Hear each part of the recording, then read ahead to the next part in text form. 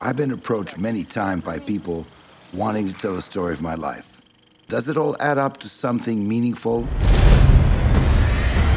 the hottest thing to hit the modeling scene in years. I don't know, but by God, have I had fun doing it. He made Cindy Crawford, Karen Mulder, and Linda Evangelista.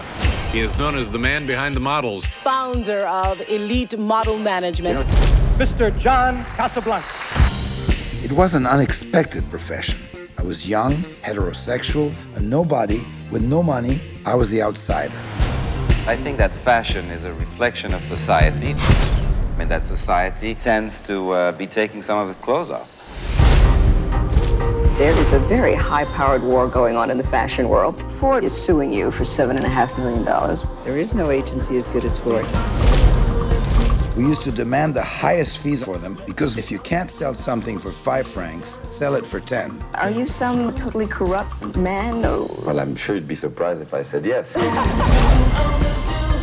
I had to deal with the egos of my super divas. I don't want you to come in here. Supermodel, super bitch.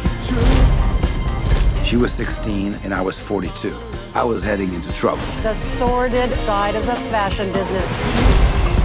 We were doing lots of parties. Models would be dancing on the tables. I was becoming a caricature. That's the name of the game, remember?